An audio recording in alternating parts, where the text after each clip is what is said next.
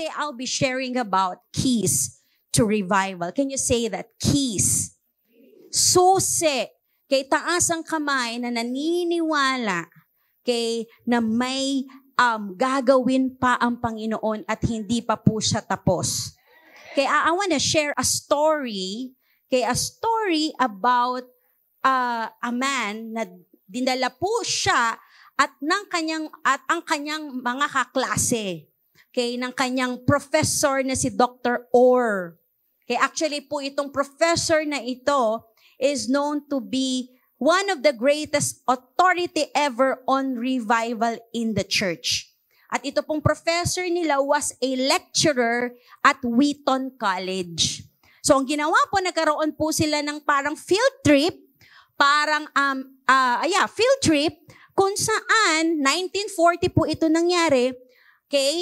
Yung mga estudyante po niya ay dinala nila to visit the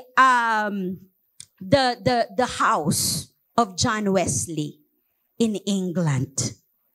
Because they're talking about revival.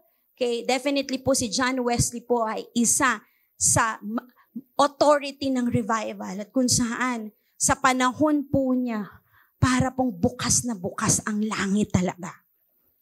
And there were, repentance of sin and, miracles, and really the presence of God was so thick na ginamit po siya ng Panginoon to spark revival in England, in America, and definitely umabot po ito sa buong mundo. So I know that you know John Wesley. And so, dinala po ni Dr. Orr ang kanyang mga estudyante dito po sa bahay po ni John Wesley. And so, pinasok po nila and just imagine, what will you feel, no? Sa loob ng bahay ng isang revivalist. So, they visited yung sala, they visited the CR, yung buong bahay. And so, ang nangyari po is umabot po sila doon sa tulugan ni John Wesley.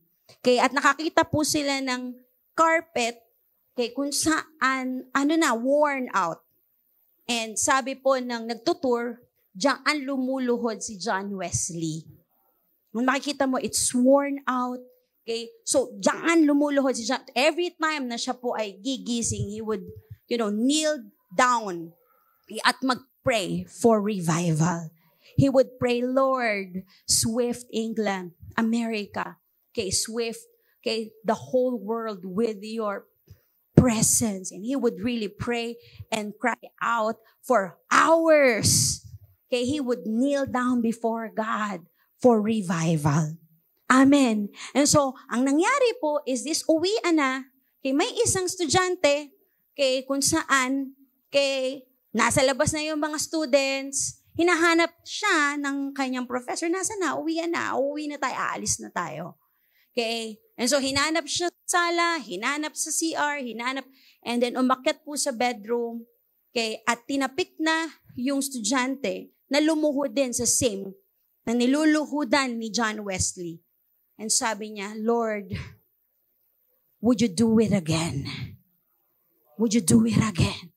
He prayed earnestly. And sabi niya, do it again.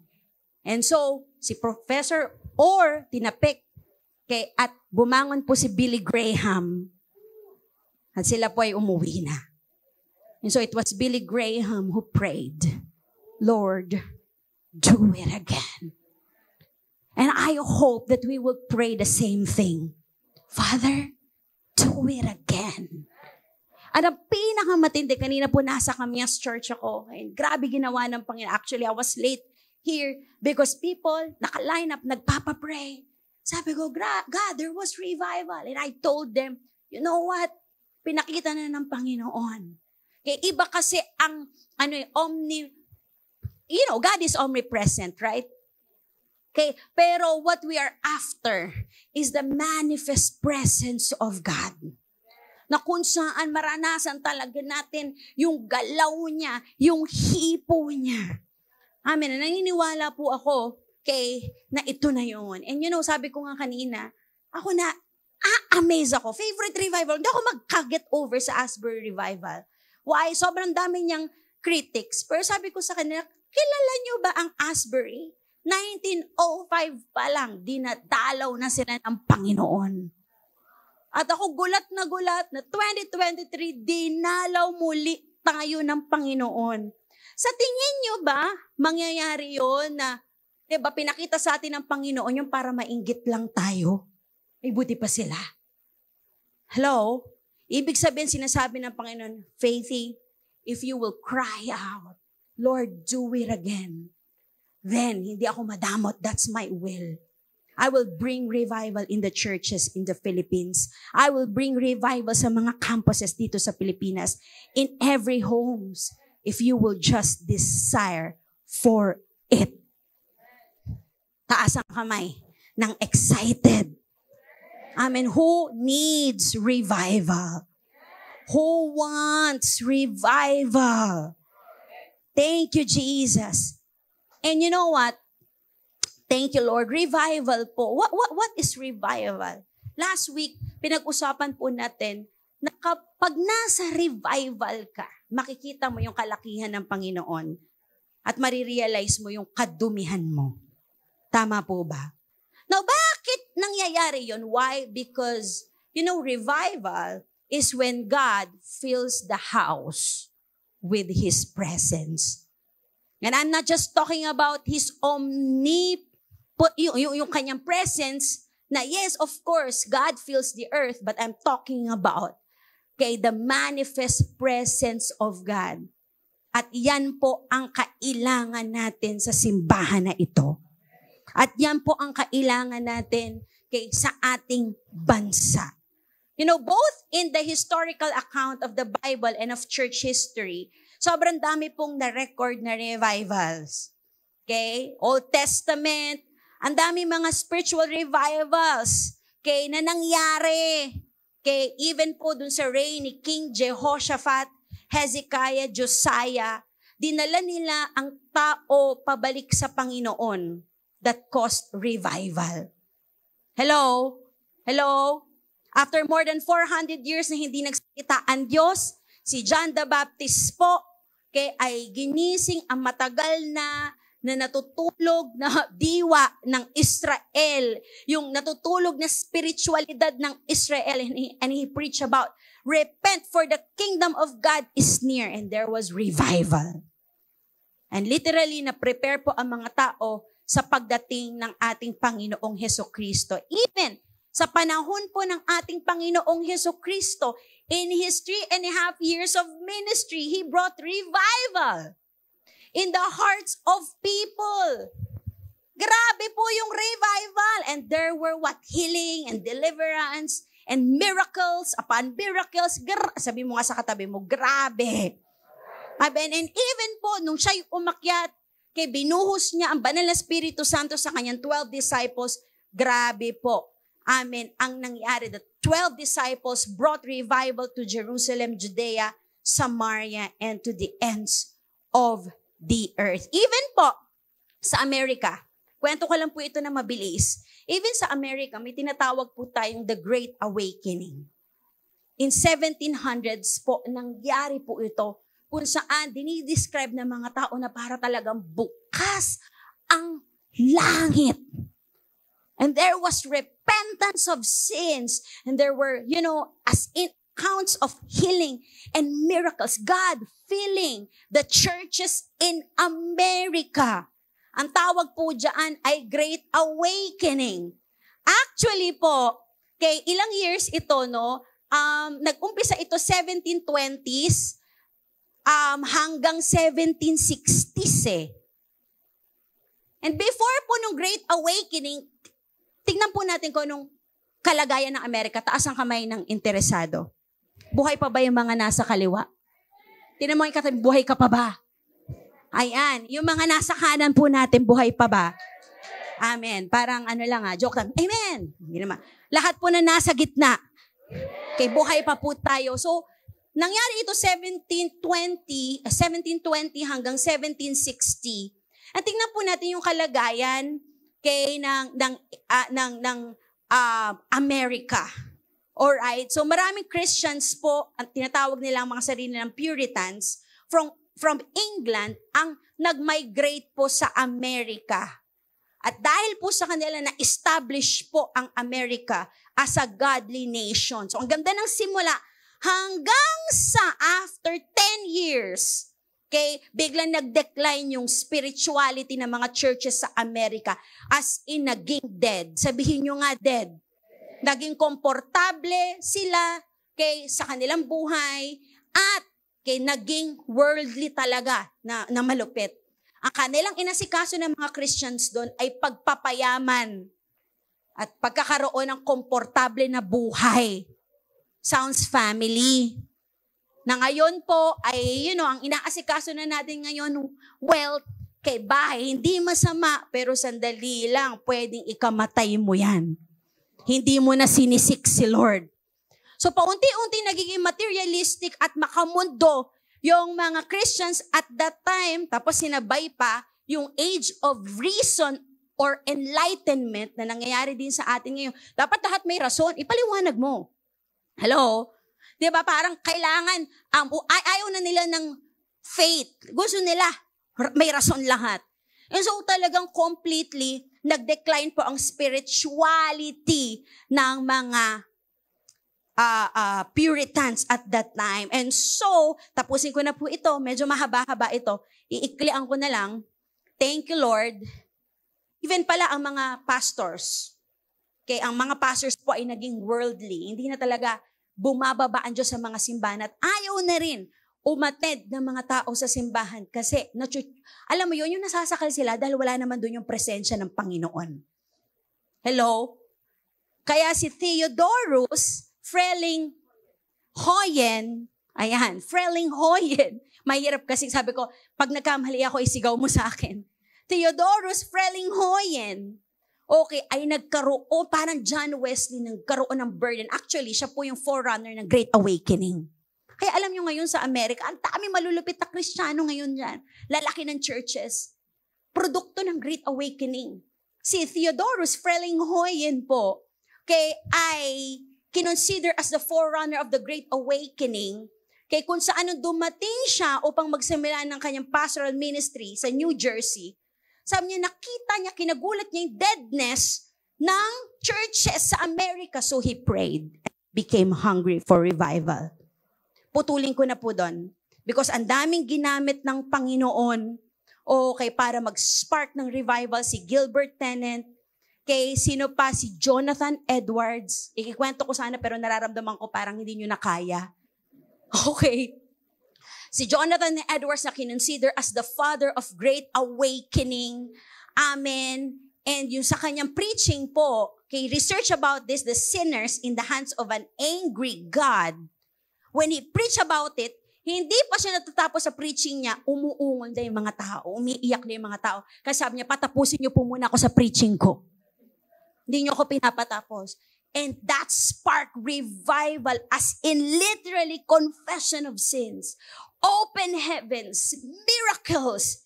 And you know what? Yung Amerika na nag-crave sa pera, sa bahay, sa lupa, pambihira, they began craving for the Lord. And yung houses, the houses of God were full packed, full house.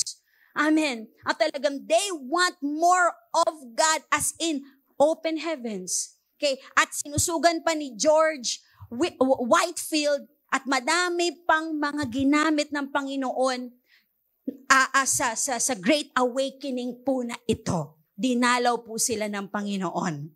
Amen. Anong resulta? Okay, church multiplied, ang daming converts. Amen, yung denominational barriers, pambihira, binasag ng Panginoon. Okay, grabe, na-renew yung heart for missions. Okay, yung mga young people, nga pala si Theodore, saan po nag-umpisa nung nag-preach po siya sa mga young people? Revival po, parang laging young people. Naku, walang kausap. Si Lord dumadalaw palagi sa mga young people. John Wesley, Holy Club, sa school yun, mga estudyante sila. Lord, anong meron sa young people? Amen? And many more, okay, great things happen because of Great Awakening. Actually po, yung membership po ng church pumalo from 25,000 at that time to 50,000. And hundreds of new churches were formed to accommodate the growth in churchgoers, etc., etc. Wow, palakpakan po natin ang Panginoon. Revival is what we need today. And ang revival po cannot be orchestrated by men. It can only be orchestrated by God. It is not man's doing, but it is God's doing. That's why if we will spend our, life, or our ministry thinking about how to attract people, then nagkakamali po tayo. And we will miss, great things. We should talk about how to attract God. Because kapag na-attract ang Diyos sa ating simbahan, sa ating mga buhay, then alam natin na madami mga kaluluwa ang maa-attract. Kasi hindi naman na-attract ang mga kaluluwa sa lights, sa sounds, na-attract ang mga kaluluwa sa presensya ng Panginoon. Revival is what we need today. Revival is when the presence of God fills the house. Amen. Revival is when God overwhelms us with His manifest presence that will result in a profound realization of God's greatness. Lord, ang laki mo, ang lupit mo, ang tindi mo. Natanggal na yung worry, yung fear of the future. Hello? Hello? Tapos, malupit din na realization ng kadumihan natin. Kaya nga sabi natin last time, it's the fullness of God and the foulness of God. Revival is when nag-meet silang dalawa. Nakita natin kalakihan ng Diyos at kadumihan ng tao na ang sasabihin, Lord, unworthy ako. The words of Job, in Job 42:5-6, sabi dyan, my ears had heard of you, but now my eyes have seen you. Fullness of God, greatness of God, bigness of God. Sabi niya, therefore, I despise myself and repent in dust and ashes. Lord, na-witness kita, naranasan kita. Lord, ang laki mo, nahihiya ako. I repent of my sin. Ang tandaan po natin, walang revival kung walang repentance of sin. Hello? Hello? And so, taas ang kamay ng gusto ng revival. Thank you, Jesus. 2 Chronicles 7. And we're gonna talk about the keys to revival. And I hope na talaga magkaroon kayo ng desire to pray for this. Una po sa ating simbahan. At sa simbahan dito po sa Pilipinas. 2 Chronicles 7:13. When I shut up the heavens, so there is no rain, or command locusts to devour the land, or send a plague among my people. Sige, stop po muna tayo dyan. I'm about to read the keys for revival. Taas ang kamay na gusto ma-revive siya. Ang pamilya niya, ang marriage niya, ang mga anak niya, ang mga magulang niya, ang life group niya, pati ang finances niya. Ayan, basta finances tumataas. Okay? Before I read, makita po natin dito na bago yung revival, look at this. Sabi niya, when I shut up the heavens so that there is no rain, or command locusts to devour the land, or send a plague among my people. Cut muna tayo dyan. Kasi ito pong verse ay timeless. Keys na as in reference natin if we really want revival. Patingnan po muna natin ano yung nangyari before revival. Makikita natin there's punishment before revival. When we disobey Him, God punishes us. Now again, ano yung revival? Revival is yung maibalik ka sa Panginoon. Ang revival is yung puso mo at puso ng Panginoon ay alam mo yun, magbati. Bati na tayo ha. Hello? At hindi lang yung bati na kayo as in naging isa kayo. Hello? Hello? And so dahil pasaway po tayo, dahil sa ating mga kasalanan, nahiwalay tayo sa Panginoon. Kaya ano po nangyari? Alam mo, nung una, patient pa sa iyo si Lord. But please lang po, wag niyong sagarin si Lord. Kasi may punishment. At ano yung punishment dito? Sabi niya, dahil pasaway kayo. Okay, dahil hindi kayo sumusunod. So sabi niya, when I shut up the heavens, so unang-una is drought. He will shut the heavens so that there is no rain or command locusts to devour. Okay, so that there is no rain.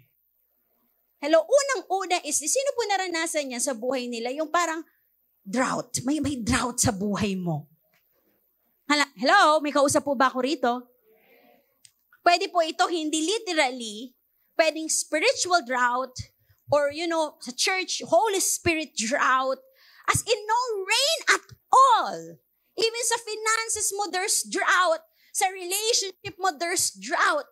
And minsan, alam mo, ginagawa talaga ng Panginoon yan, lalo pag pasaway ka. Sabi niya, when I shut up the heavens, so there is no rain. Gagawin niya yan pag pasaway po tayo. Alam naman natin sa Israel, talaga naman, pagka bati sila ni Lord, grabe yung victory. Grabe yung miracles. Pero pag hindi sila bati ni Lord, pambihira, talagang walang favor. Talo sila sa kanilang mga kalaban. Even they were exiled. Amen? At may drought. No rain at all. Amen? And so, kapag nararamdaman nyo yan, ay, alam mo ang kasunod na yan, ay revival. Kung sasabihin mo, Lord, alam ko ikaw to. Sige, ibalik mo ko sa'yo. Hello? Lalo na ngayong pandemic, parang hindi ka na, even sa church, hindi ka na makahinga. Ano ba to online? Parang, Lord, di kita maramdaman. Sabi nga ni Ann kanina, drought. Minsan, paparamdam ng Panginoon sa atin yan para sabihin natin, Lord, kailangan namin ng ulan mo. Hello, kahit anong concert ang puntahan ko para sumaya ako, Lord, hindi makompleto yung may God-shaped void sa puso ko. I'm in drought, Lord. Are you in drought? Are you in drought? Then you need revival. What else? Pestilence. So Lord, minsan nag-aalaw ng pestilence. Ano ibig sabihin ng pestilence? From the root word peste. Kaya nga pestilence, pests. Amen. Sino rito yung nararanasan nyo yan? Yung parang may peste sa finances mo. Nagtatrabaho ka naman, pero parang may peste. At na-realize mo, sandali, baka inaalaw nga Lord kasi hindi ako nagtatights. Hindi ako nagde-devote. Hindi ako umaatin ng church. Pambihila, grabe na overtime ko, pero parang bakit may peste? Hello? May kumakain ng ani ko. Inaalaw ng Panginoon yan so that you would cry for revival. Pestilence sa relationship. Nagmamahalan naman kami, pero bakit ganun? Parang hindi kami nagpapatayan kami. Ay, nararanasan nyo ba yun? Yung nagmamahalan kayo, pero para nagpapatayan din kayo. Alam mo yun? Yung parang, ano ba? Mahal ba natin isa't isa o magkalaban na tayo rito? Peste. Hello? Nako, wala akong kausap. Pestilence sa finances, pestilence sa relationship. Amen. Pestilence sa inyong mga businesses, crops. Sometimes, inaalaw ng Panginoon so that we would, cry out for revival. What else? Plague. Ito na, totoo na to, plague. Sino rito yung, Lord, I am in a plague right now. As in literally disaster. It's like parang kinovid ang inyong mga anak. As in plague all over sa bahay, even sa ministry, kay saan pa, sa inyong finances, sa inyong spiritual life. You need revival. Sino nakakaramdam ng ganito sa buhay ninyo? Ang sabihin mo, Lord, pagod na ako. I want you. Maayos naman kapag okay tayo. Ano bang ginagawa ko? Humabol ako sa mundo. Tulungan mo po ako, Panginoon, bumalik sa'yo. Hello? God knows how to speak to us. Minsan hinahayaan niya tayo na cornerin, yung wala na tayong magawa. Okay? Yung putaktihin tayo ng mga peste. And talagang completely tayo ay alam mo yun, Lord, why am I in this situation? Amen, para tumawag po tayo sa Kanya. Hello? Hello? Hello? Hello? Kaya ako po, may mga ilan po sa inyo, may nararanasan kayong punishment eh. Ako, nandito lang kami ni Kuya Anthony para tumulong, mag-assist, mag-pray sa inyo. Pero kami parang, Lord, ialis nyo na siya dyan. Ang hirap naman yan. Ang hirap. Kung nasan siya ngayon, Lord, ialis mo na. Minsan gusto nga namin tulungan na si Lord. Lord, pwede ba? Ano ba? Tolerate na lang namin to. Parang, ang hirap to nararanasan niya eh. Tama po ba? Pero minsan inaalaw ng Panginoon yan eh. Para matauhan tayo. Nga pala, wag mo nang hayaan. Wag mo nang hayaan na parusahan ka na matindi ng Panginoon bago ka bumalik sa Kanya. Hello? Kung ngayon may conviction na, then pakinggan mo na yung conviction. Wag mo na hayaan. Okay? Na grabe yung punishment bago ka matauhan. But anyway, amen. Are you excited still? Amen. Sabi niya, when I shut up the heavens so that there is no rain or command locusts to devour the land or send a plague among my people. And then ito na.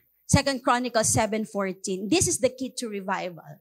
Sabi niya, if my people who are called by my name will humble themselves and pray and seek my face and turn from their wicked ways, then I will hear from heaven and I will forgive their sin and I will heal their land.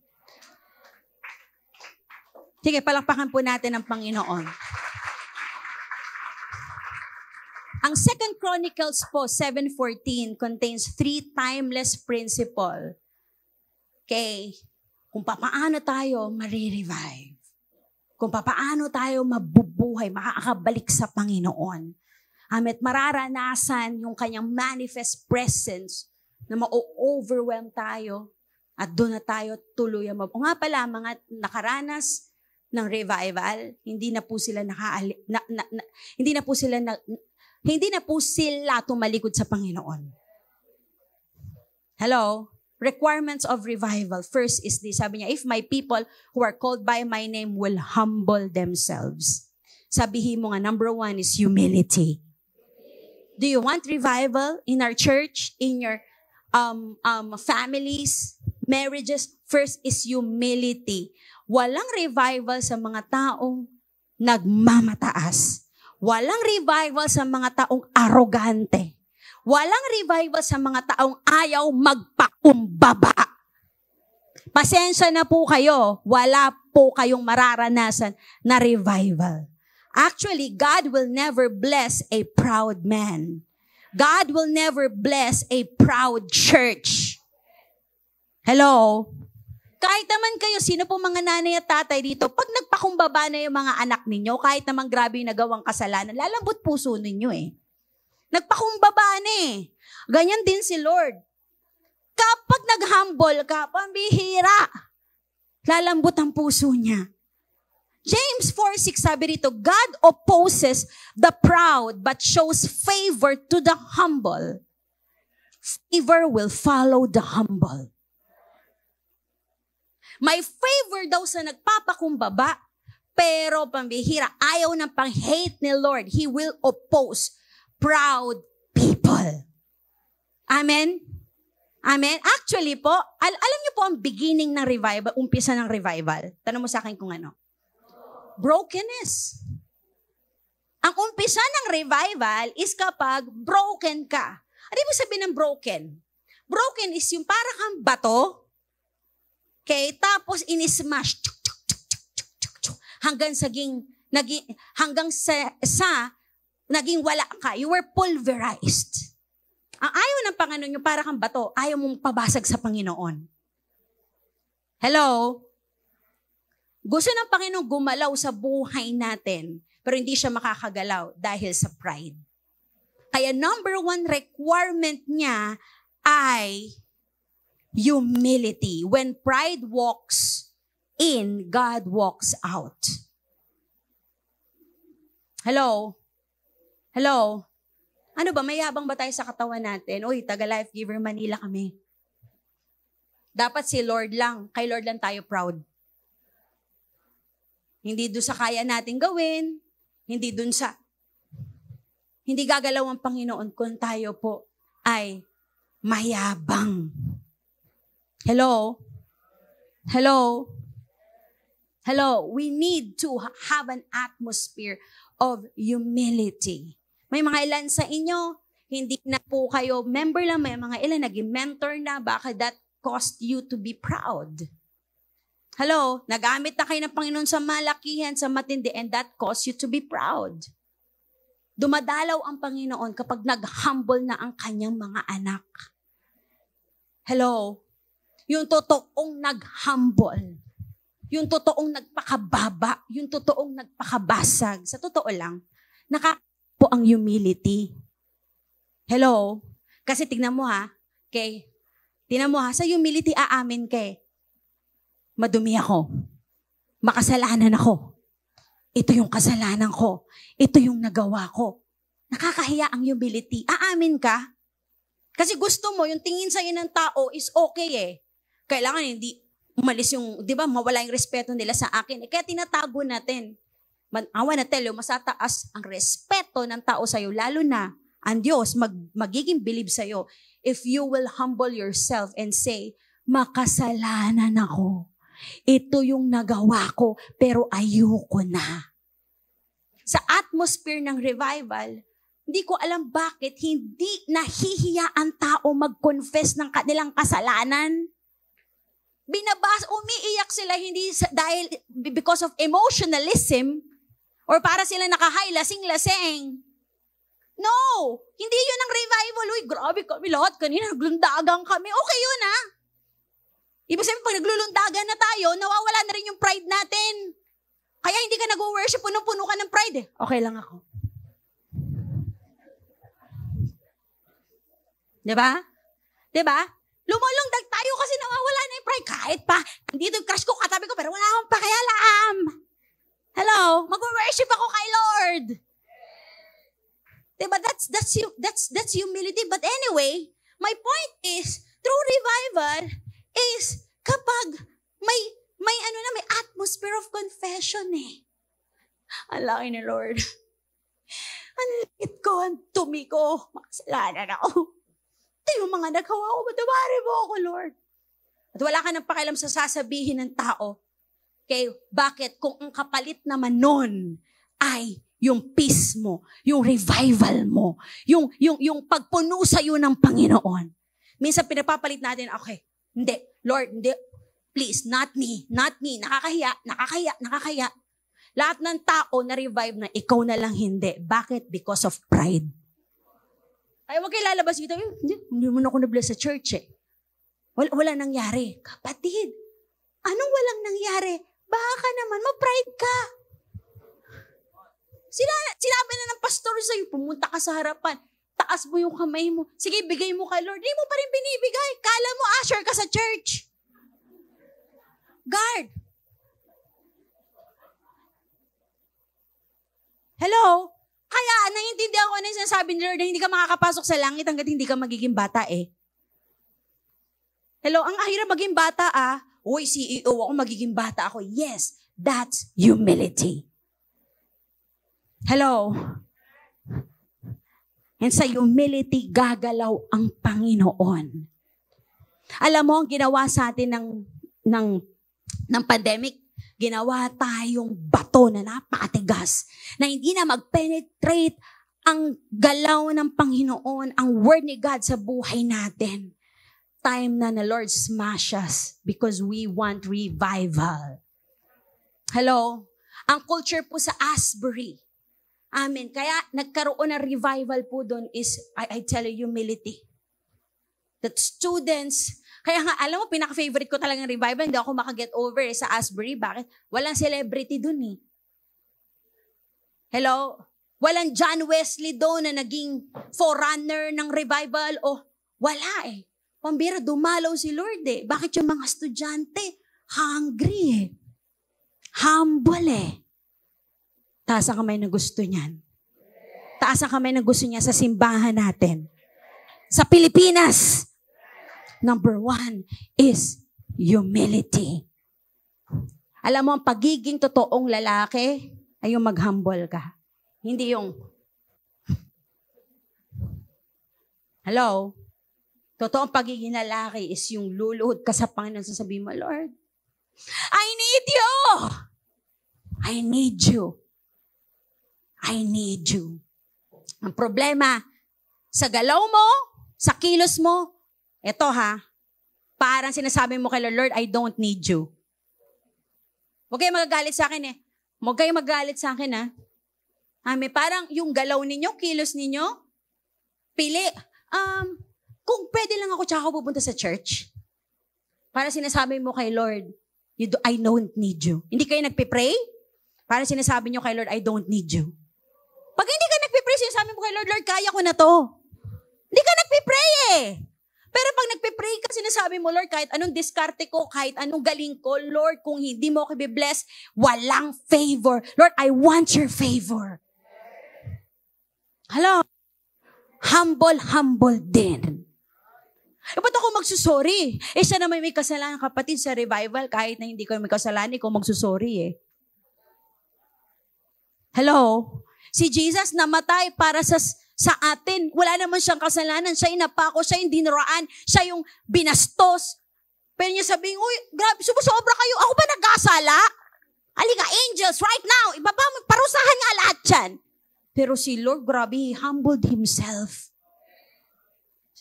Okay. This is for my son, my daughter. This is for the salvation of mankind. Importante ang humility. Hello? Alam mo dito, hindi na pinag-uusapan sino tama, mali. Ang pinag-uusapan is this. Sino yung unang magpapakumbaba? At kung sino yung magpapakumbaba, nasa kanya si Lord. Kakampi niya si Lord. Didikitan siya ni Lord. At may grace, may special grace. Nga pala, akala mo talo ka dahil pakumbaba ka? Hindi po, panalo ka. Kasi sabi ng Bible, He gives grace to the humble. O sinong panalo? Yung humble. Balik natin yung ating humility. Palakpakan po natin ang Panginoon. And number 2, requirement of sa revival is this. Sabi niya, if my people who are called by my name will humble themselves. Are you ready? Do you want more? Number 2 is this, sabi niya, and pray and seek my face. Number 2, prerequisite. Okay, for revival is hunger. Hunger. Hunger. Hello? Pinag-aaralan ko po yung Welsh revival kung saan yung forerunner nun, si Robert Evans ay sobrang hungry for the Lord. Importante ang hunger. Question. Are you hungry for the things of God? Or wala ka ng hunger for God? Ngayon, ang hunger mo na magkabahay. Ngayon, ang hunger mo na magkakotse. Ngayon, ang hunger mo na more money, more likes, more followers. Ikaw ba'y nagugutom sa mga bagay na hindi mo dapat, diba, pinagtutuunan ng pansin kasi sabi ng Panginoon, hahabol naman sa iyo yan, hindi mahalaga yan. Hello? Hello? Philippines, we need revival. Why? Because many people are hungry for material things. Lalo sa pandemic na nababatay sa social media at may mga vloggers na walang ginawa kundi inggitin tayo. At sinabi mo, ako rin. Nakakatakot yung mga balang araw na yan. Balang araw, maiaahon ko rin ang aking pamilya sa hirap. Balang araw, makaka-travel din ako. Nakakatakot yung mga balang araw na yan. Nilalayo ka niyang kay Lord. Hello? Hello? Kaya sa totoo lang, pwede ka naman pumunta sa church, pero mas pinipili mo na mag-online. Hindi naman dahil ko, Hindi! Wala ka ng hungry for God. Wala ka ng hunger for God. Hello? Matthew 5:6 sabi niya, blessed are those who hunger and thirst for righteousness, for they will be filled. Yung imbes na, di ba, gutom na gutom ka sa kamunduhan, blessed daw yung gutom na gutom sa mga bagay patungkol sa Panginoon. Uhaw na uhaw for righteousness, for they will be filled. Do you want revival? Kailangan gutom ka. Kasi hindi ka pupunuin. Wala namang revival sa church eh. Tanong, gutom ba tayong lahat? Hello? Alam mo, papakainin ka ni Lord? Busog ka, kapatid. Ito pa nakakalungkot, busog ka sa hindi healthy na pagkain. If we desire for God to move, we need to have this hunger for His face, not for His hand or His power. Kaya, minention yung pray and seek my face. Are you seeking for God's blessings or God's face? Are you seeking for God's anointing or God's face? Are you seeking for God's favor or God's face? Kasi baka, ang sinisik natin yung kayang gawin sa atin ng Panginoon at hindi na yung Panginoon mismo. Don't just seek God when you're in need. Don't just seek God when you have a problem. Don't seek God when you are in trouble. Don't just seek God when you are in trouble. Do ginagamit ng Panginoon yan para matauhan tayo. Pero sana, wag nating hanapin si Lord pag kailangan lang natin siya. Hanapin natin siya dahil kailangan natin siya. Kailangan siya ng kaluluwa natin. Gusto natin siya. Hello? We should seek God. We should seek His face. At ang sabi ng Isaiah 55:6, hanapin niyo ang Panginoon habang mahahanap niyo pa siya. Ano ibig sabihin nun? Kasi darating ang araw. Amen. Darating ang araw na hindi na natin mahahanap ang Panginoon. Lalo pag judgment day na. At ang daming tao sa impyerno, no? Sinasabing, Lord, gusto kita, pero it's too late. Hello? So, habang ngayon na mahanap mo siya, hanapin mo siya, at ito ang pangako ng Panginoon. If you will seek God, you will find Him. Woo! Bahala kayo dyan. Hello? The greatest blessing is not the blessing, but the blessor. Lord, I need you. I am hungry for you. Lord, lumalapit ako sa iyo, hindi dahil may kailangan ako. Lord, lumalapit ako sa iyo kasi kailangan kita sa buhay ko. Amen. Oh, alika na, Sunday na. Kailangan maaga tayo sa church, kailangan nasa harapan tayo. Pupunuin na naman tayo ng Panginoon. Be-bless kayo ng Panginoon. Alam mo, minsan, ang aga natin kapag, swimming, bilisan natin, agahan natin lahat. Nonood daw ng siri, tara, una. Naku po, may nauuna pa sa kotse niyan. Pero pag church, una ka na. Hello? We live in a generation kung saan hungry ang tao for popularity. Hungry ang tao for the things of this world. Kapatid, sino rito makapag-testify na wala siyang kwenta? Hello? Sino naniniwala na kayang ibigay lang yan ng Panginoon? Talinuhan mo ka. Sabi mo sa katibidat, matalino ka. Sumipsip ka doon sa may-ari na mga bagay na gusto mo. Di ka matalino eh. Ang sinisik mo yung bagay. Hindi yung gumawa ng bagay na yun o yung kayang magbigay ng mga bagay na yan. Sabi mo sa kapatabi mo, talinuhan mo kapatid. Hello? Hello? Who hungers for more of God? Sino rito nakikrave, di ba, ikaw ay nagugutom sa mga bagay sa Panginoon. You wanna see people revived. You wanna see souls saved. You want to see lives healed, families restored.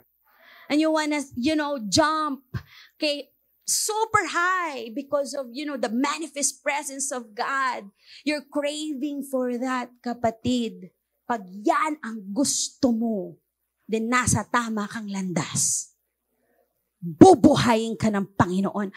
Pupunuin ka ng Panginoon. At ito pinakamatindi, pagpapalain ka ng Panginoon.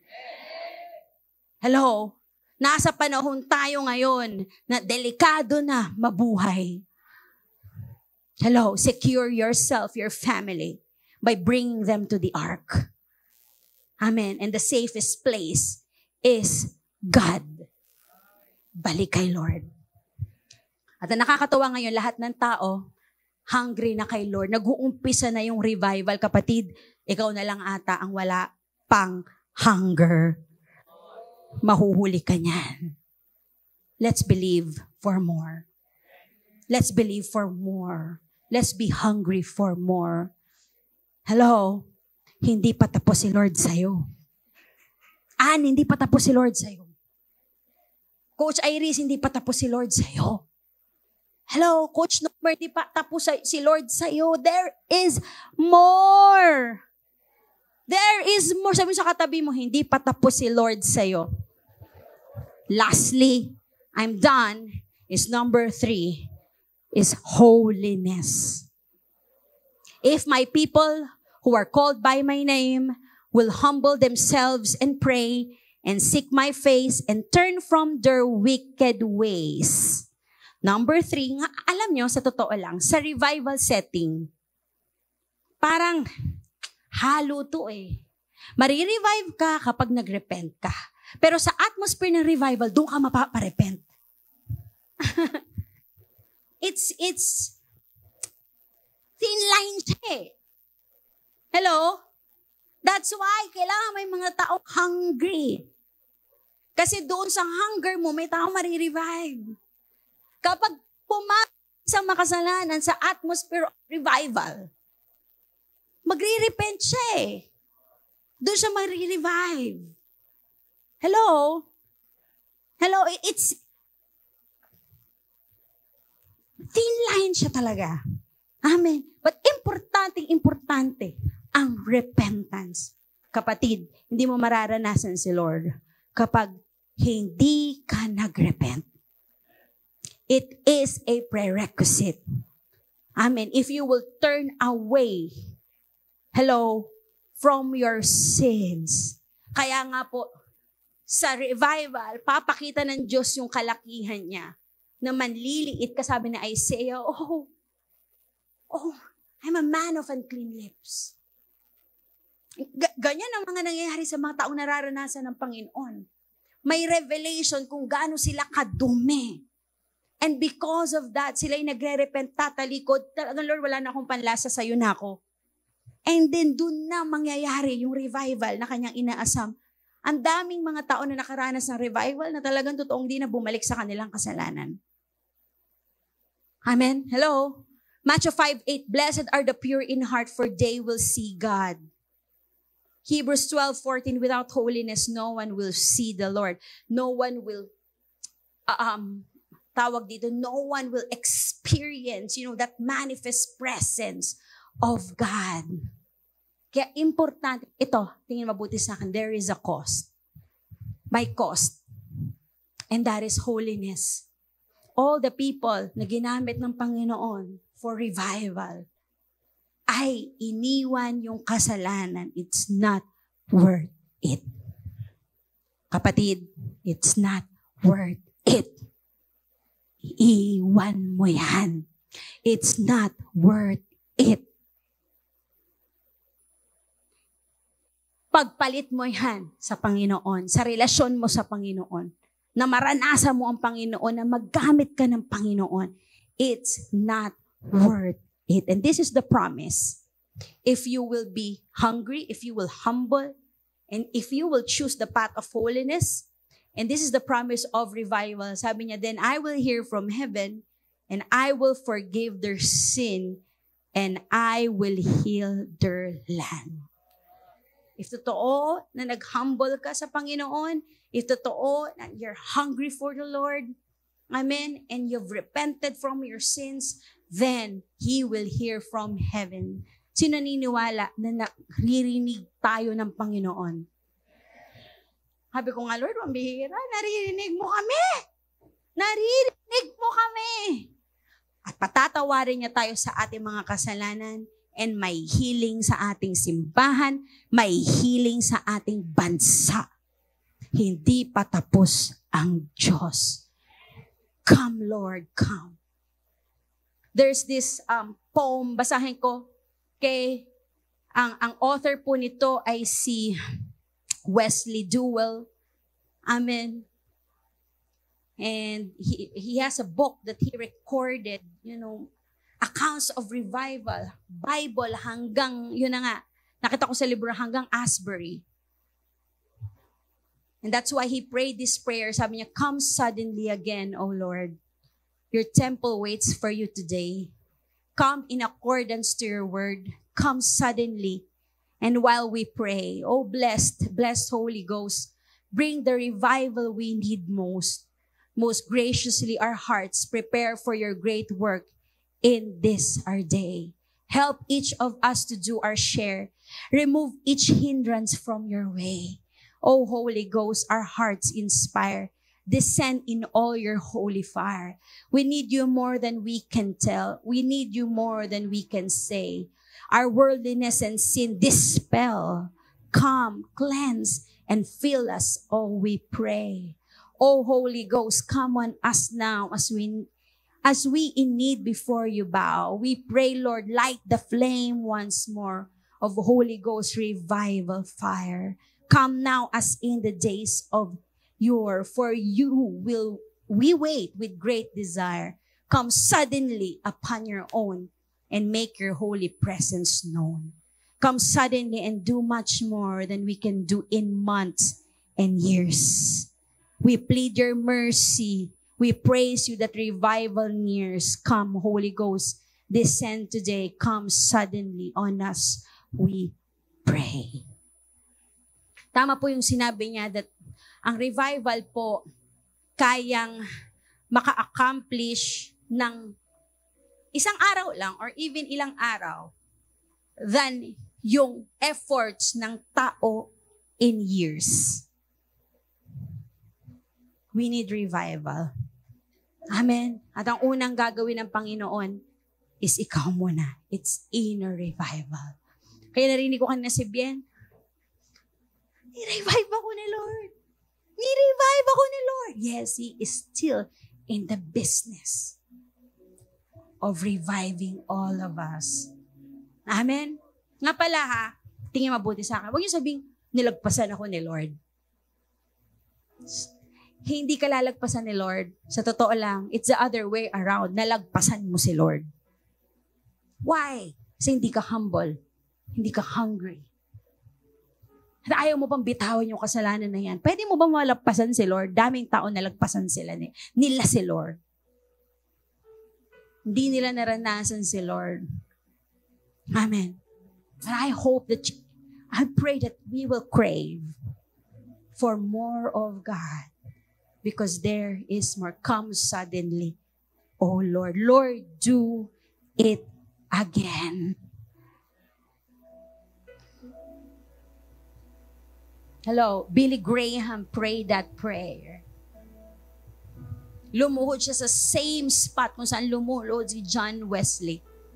Praying for revival. And sabi niya, nung siya estudyante pa lamang, sabi niya, God, would you do it again? Ang ginamit siya ng Panginoon for America to return to the Lord. Do it again. Do it again. Amen. Tatayo po tayong lahat. Thank you, Jesus. Yung maaabot mo, sige, abutin mo ng kamay mo. Amen. Sabihin mo, wag mo lang pasan si Lord. Amen. Don't miss God. Sabi mo, don't miss God. Sige, worship tayo sa Panginoon. Oh, let it rain. let it rain. Open the floodgates of heaven. Let it rain. Let it rain. Open the floodgates of heaven. Won't you let it rain? Let it rain. Open the floodgates of heaven. Let it rain. Let it rain. Open the floodgates of heaven. So let it rain. Let it rain. Open the floodgates of heaven. Let it rain. Let it rain. Open the floodgates. Close your eyes. Don't open your eyes. Huwag kang magagalit sa akin. Alam ko nasa sitwasyon ka kung saan alam mo that you are in drought, that there's pestilence in your life, and some worse, you're on a plague right now because of your sins. You're being punished by God. Ngayon, wala ka nang, alam mo yon, malabasan. Wala ka nang magawa. You don't know where to go. Hindi mo alam, Lord, may solution pa ba sa problema ko? Yes. Nararanasan mo yan ngayon. Nararanasan mo that there's no rain at all. Grabe, pests here and there, and there's plague. Literally. That will kill your life, that will kill your soul. You know, magandang balita yan. Kasi naranasan mo yung buhay na wala sa Diyos. Sorry, hindi kita minamak, pero magandang balita yan. Kasi yan ang susi para tumawag ka sa Diyos at sabihin mo, Lord, I humble myself. I repent. I am seeking your face. I don't want to be in this situation anymore. I don't want to be in drought anymore. I don't want, Lord God, to be killed dito sa plague ng buhay ko. I want revival. I need you. Call upon the name of the Lord. Repent. Return to God, and He will return to you. When you return to God, hindi ko lang alam. No eye has seen, no ear has heard, no mind has imagined what God has in store for you. If you want revival, may mga ilan sa inyo, you want revival, you want to get, Lord, forgive me. Lord, forgive me for my sins. Patawarin mo ako, Panginoon. I confess, I repent. Tinatalikuran ko to. I want to be in your presence. I am choosing you, Lord God. I want you in my life. Walang kwenta ang mundo. Regalo mo na lang yan. Blessings or even popularity. But Father, I want you in my life. I want the reign of God to be upon my life, to be upon my marriage, my family. Let it rain. Let it rain. Let it rain. If you want that, may ilan sa inyo gusto niya, I want you to come here in front. Come here in front right now. And you're saying, God, rain upon my life. Come on. Come on. I want you to run here in front. Sabi mo, Lord, rain upon my life. Come on. Thank you, Jesus. Yes, yes, yes, yes. Yes, yes, yes, yes, yes. Tara, tara, tara. Come on, run in front. Run in front. Run in front. Run. Ngayon, kung hindi na kasya, I want you to kneel down before before the Lord. Kneeling down is a sign of humility. Hindi nakakatawa kapag ikaw ay lumuhod, kung hindi nakasya sa harapan. Pero kung gusto mo pa rin isiksik yung sarili mo sa harapan, do it. Rain upon my life. Rain upon this church. Rain. We need you, Lord. We need revival. We need your presence. We choose you, Lord God. We choose your face. We choose you, Lord. We are thirsty for you. We are hungry for you.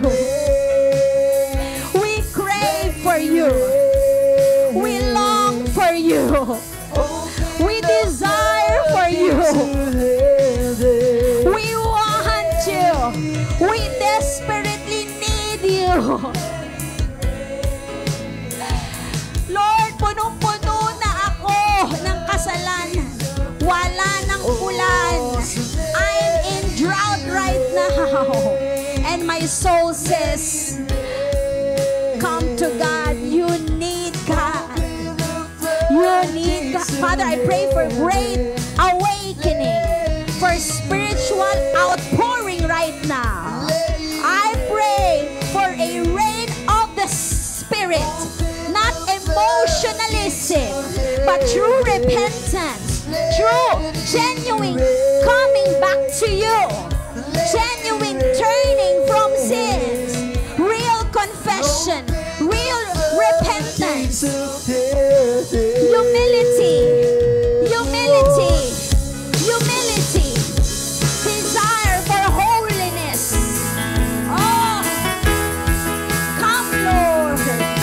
Come, Lord. Fill this house with your glory. Fill this house with your presence. Fill this house with your love. I pray for revival of love. I pray for revival of love. Love. Love. Release your love. Make known your love. Make us experience, not just understand your love. Na kahit na makasalanan kami, na kahit na pasaway kami, mahal mo kami. Na kahit na, Panginoon, napakabait mo na sa amin, we still choose to disobey you. But you still choose to run after us because you want us. Gusto mo si Lord? Mas gusto ka ni Lord. Gusto mo ma-encounter si Lord? Mas gusto kang ma-encounter ni Lord. Yung kagustuhan ni Lord sa'yo, may mas higit pa sa kagustuhan mo sa Kanya. Wala makakatapat sa pag-ibig niya sa'yo. Wala makakatapat sa desire niya sa'yo. Wala makakatapat sa longing niya sa'yo. Miss mo si Lord, mas miss ka niya. Miss mo si Lord, mas miss ka niya. Nami-miss mo si Lord, miss na miss ka ng Diyos. He wants you back and He wants to fill you. He wants to fill you.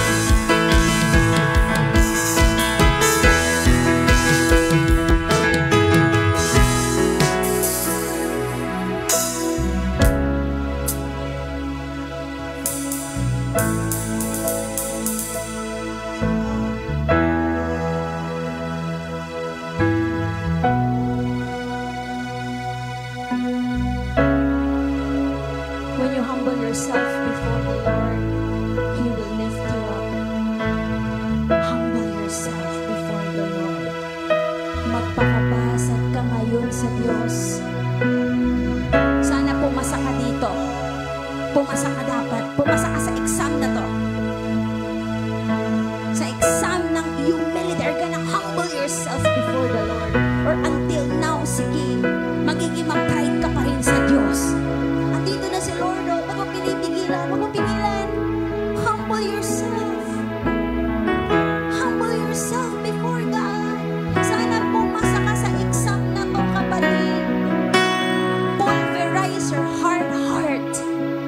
Kasi pwede pa maranasan ng tao ang Diyos. Ang sagot ay, oo. Humble yourself.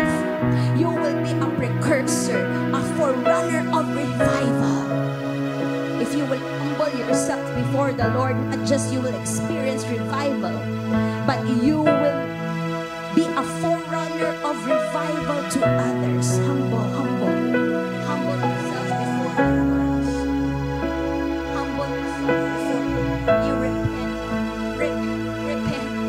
Lord, nawa makita namin yung kalakihan mo ngayon at makita namin yung kadumihan namin.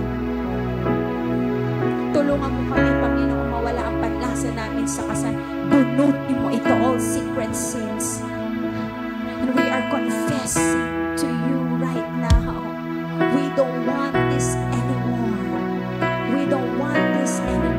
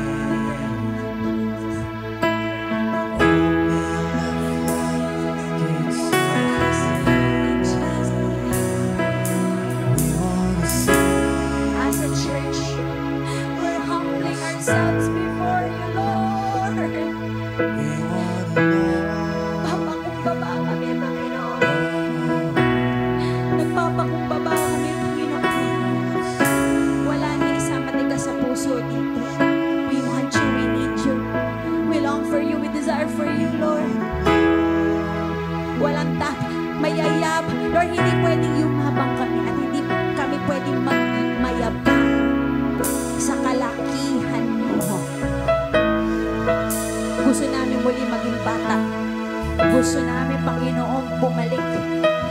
Panginoon, yung aming childlike faith. Humble us.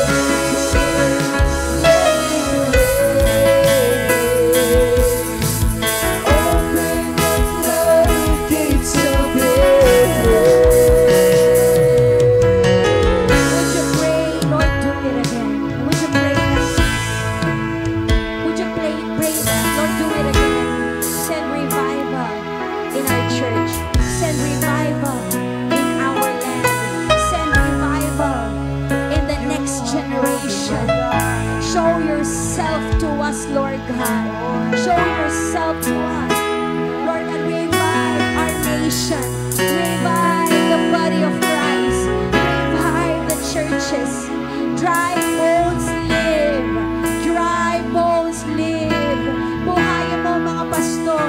Buhayan mo mga leaders. Tulungan mo po sila magpakumbaba. I-encounter mo sila, Panginoon.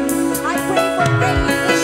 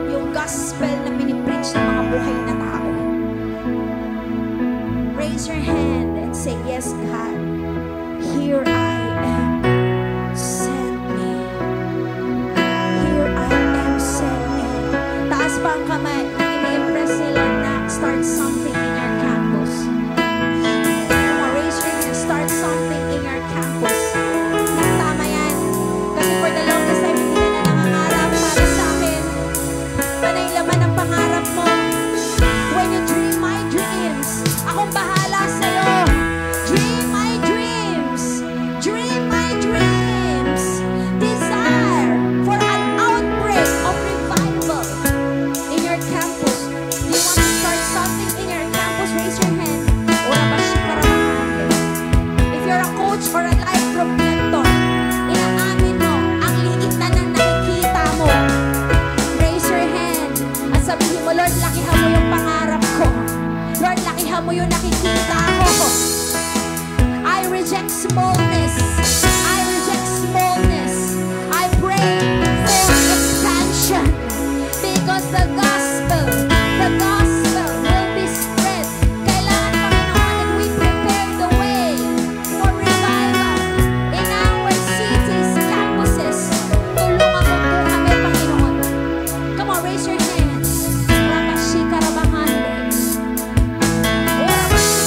Raise your hands and tell the Lord, I need rain. Here I am. Send me. No longer I will preach dead preaching. No longer I will preach dead sermons, Lord. I will preach sermons inspired by the Holy Spirit. Sermons that will change lives, dismantle the works of the enemy. Sa apoy na binibigay mo sa amin, hindi kakayanin niya ng depression, hindi kakayanin niya ng drugs, hindi kakayanin niya ng addiction, hindi kakayanin yung presensya ng Diyos na binibigay mo sa amin sa pangalan ni Jesus.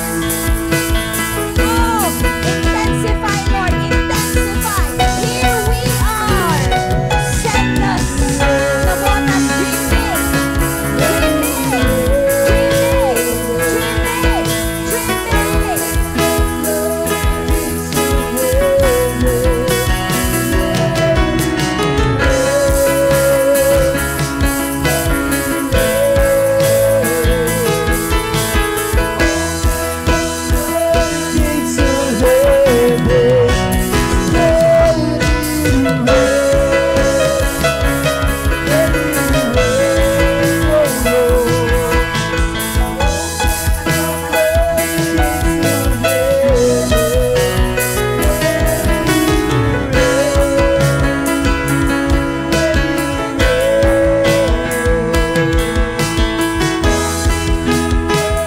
Gates of heaven, Spark, spark, spark.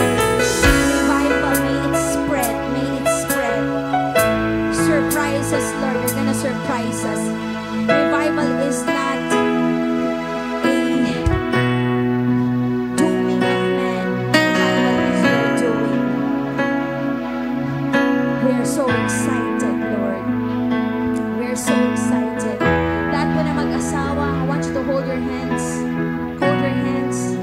Sige po, lahat na mag-asawa, mag-boyfriend, sana all. Sige po, maghawakan. Sige po, hawakan po kay Father God. Karabarabashikara. Father, I just pray. Sige po, let's pray. Let's pray, let's pray. Father God, release heaven. Release your spirit. Release your presence upon them, Lord God.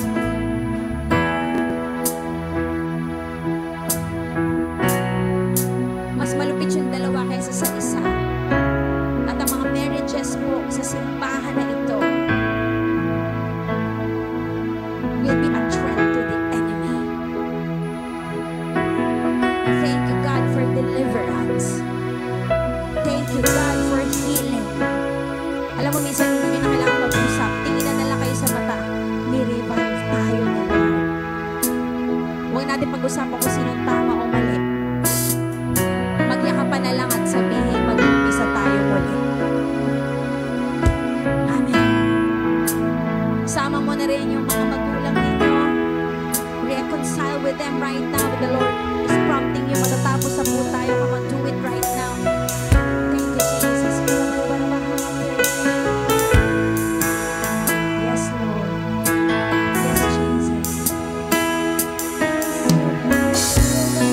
We're giving you time. Sige po. Magulang. Magulang. Sana. Magyakapan ngayon. Jesus. Mag-asawa, patuloy. Kung di pa kayo tapos, just continue. Praying.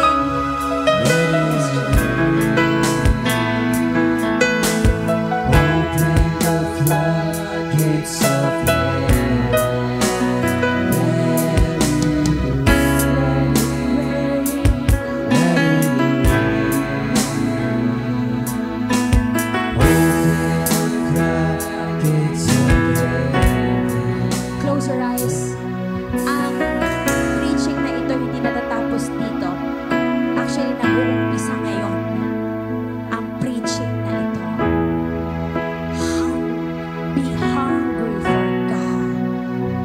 If it entails you to fast, to pray, to kneel down, walang revival sa labas ko, walang revival sa loob.